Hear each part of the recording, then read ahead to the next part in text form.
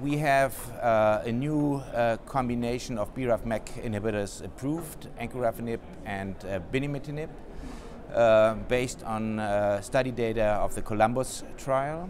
This is a study which compared the combination of Encorafenib as a BRAF inhibitor and binimetinib as a MEK inhibitor in comparison to monotherapy of Encorafenib and a third arm monotherapy of vemurafenib.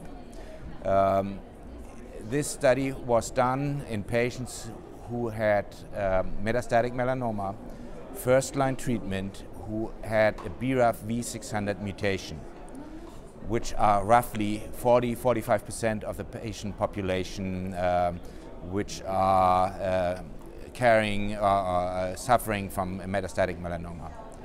So this study was performed and started roughly 2015, and we have now seen data on efficacy, response rate. We have seen data on progression-free survival, tumor control, and overall survival.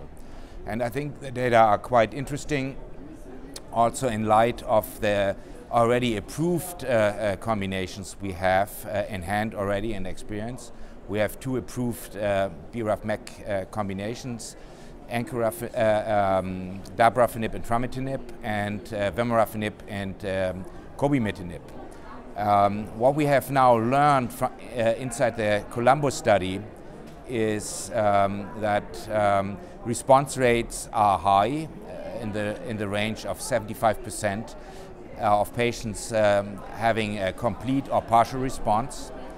We have a median progression-free survival which is impressively high, in the range of 15 months.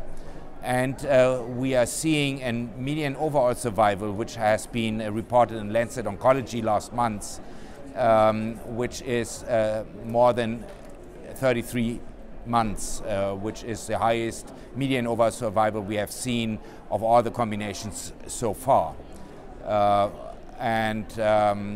What is also part of these results we have seen in the Columbus trial is the direct comparison of the monotherapies, Encorafenib and vemurafenib.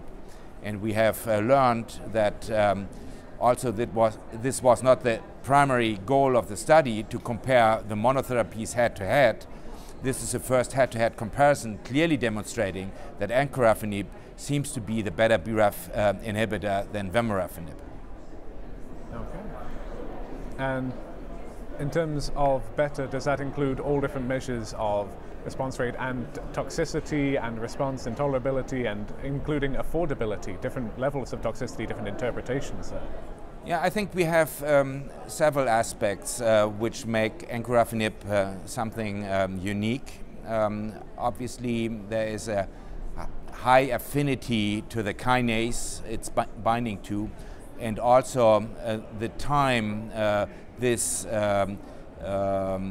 the molecules are sticking together is particularly long. So that's possibly also part of the success of this BRAF inhibitor, and it's contributing possibly also to the clinical benefit we are seeing. And the safety profile, it's actually another interesting aspect.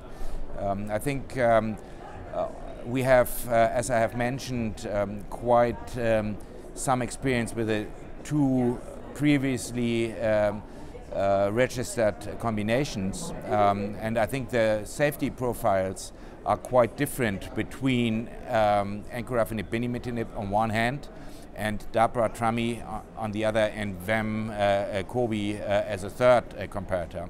So I think choosing the right patients for the right combination, also based not only on efficacy data but also on the side effect profiles, I think is an interesting option for physicians to have this third combination in hand. And with the follow-up for this, you say the head-to-head comparison finds it better. Any plans to confirm this with further trials in terms of a head-to-head that way, or introduce it into other combinations, see if it replaces and supplants them? So I don't see that there will be head-to-head comparisons of BRAF-MEK combinations emerging. So I think we have 3 combinations of BRAF-MEK inhibitors currently in hand. But we have also, and we shouldn't forget that, checkpoint inhibitors for these patients as well in hand. When we look at 2 years and 3 year survival rates of patients or tumor control rates, we see that BRAF-MEK and also Encorafenib and binimetinib, what we have seen now in the Colombo study, the 3 year survival rate is close to 50%, which is in the range of checkpoint inhibitors. I think it's still a difficult choice for the investigators to make the choice in first line what to start with, targeted therapy or checkpoint blockade, and obviously safety profiles will help, but also, for example, comorbidities will dictate what kind of treatment options you're giving. And all the BRAF-MEK inhibitors combinations are oral drug combinations. The checkpoint inhibitors are IV formulations. So for that, the patients have to come in on a frequent basis. So all that together needs to be discussed with the patients and see what is the best option for the patient. And I mean, what we know from BRAF-MEK and also from binimetinib and Encorafenib is that the quality of life using these oral drugs is quite high, and I think that's a very important thing for the patient to know. And you can take these oral medications for a long period of time. I mean, we have patients on drug now for years and still benefiting.